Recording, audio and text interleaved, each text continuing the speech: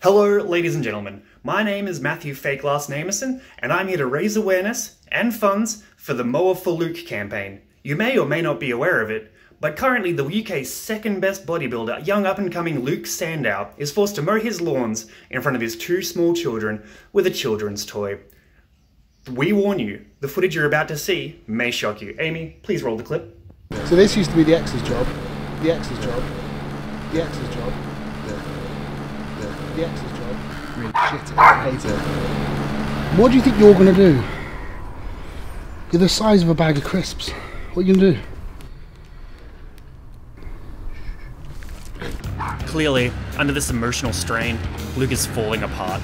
Please give what you can so that we can get Luke a custom-painted Mountfield 2240H, the second best mower in the UK. This will free his time for more important things, like comic books.